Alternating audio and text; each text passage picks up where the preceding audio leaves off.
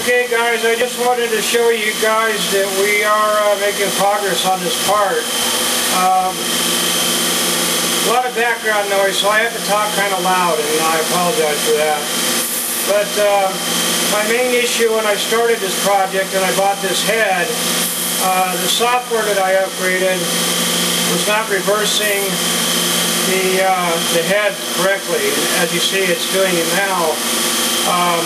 With the help of Mr. Burman on the CNC Zone and Al DiPaolo, who I followed the directions tonight to actually do a wrap and kind of engrave my name into this little rod. As you can see, I've already kind of experimented with some other stuff.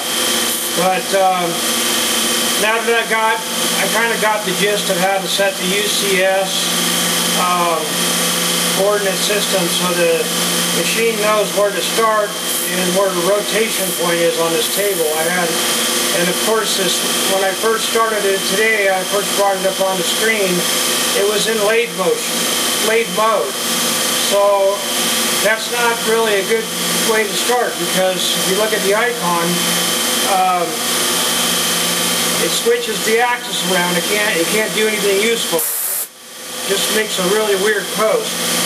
So I did the modification per Burr's instructions, and I made this little layout, just an engraving of my name, and I'm going to probably fast forward it because it takes a little time to run. But it's working pretty good now. I'm really happy that it's working. With the help of the BobCad team and the supporters on CNC Zone. Without that, I would not have been able to get this far tonight. I'm going to go ahead and shut down for a second, let this thing run a bit, and go into it a little more.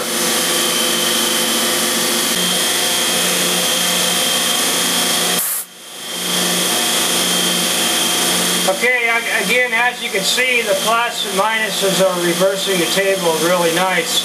I tried this when I first bought the software, and it just was, to me, an absolute. When you program it, it doesn't seem to me that it needs a plus or a minus, but if you go A45 and you tell it to go back to 30, you shouldn't have to put a plus sign in there if it's at A+. But this rotary table, to me, it kind of breaks that rule. It really should not have to need a minus sign to reverse the table direction. But fortunately, the post on BobCad has allowed me to put the pluses and the minuses where they go, and it's engraving pretty nice. Doesn't make any mistakes. Last time, I mean, I've been fighting this thing for about 2 weeks, and it made mistakes. It was doing complete wraps and scrapping out the part, and I was getting all kinds of odd pretty results here.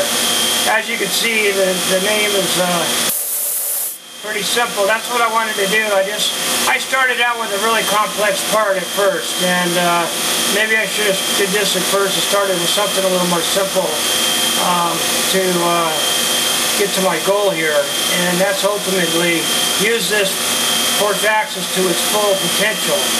So it's up to just about finished, almost to the last line. Again, I really want to thank Burman and Al DiPaolo and the other guys at CNC Zone that have been working and maybe possibly looking at this.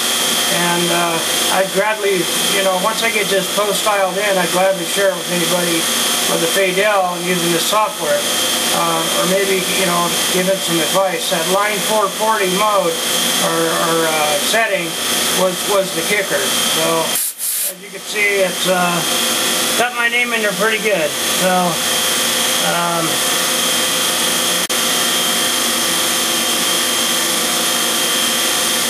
using a pocket routine out of the cam tree. It took me a while to find the wrapping. Al pulled off a little button off of the side of the cam tree. It said wrapping, but I couldn't find it. It was off a sub tree, and it took me a little while to find it, but I did find it to do this particular operation, and create a pocket. So to me, this is pretty simple baby steps into getting into those more complex parts. Again, I started something that was, the coordinates were off, the UCS were off way in the outer space, and I just didn't notice any of that stuff. And I started just, right off the bat, started doing tool paths and nothing worked. And then it was stuck in a lathe mode, and I wasn't getting any movements out of some of the axes, like the A-axis. When it goes into lathe mode, as you see, the thing's kind of inverted right now, and I could fix that pretty easy. I just got to flip my name over in the CAD system to make it cut on the right side. So I could maybe even, there's probably even a setting to reverse the table, I don't know.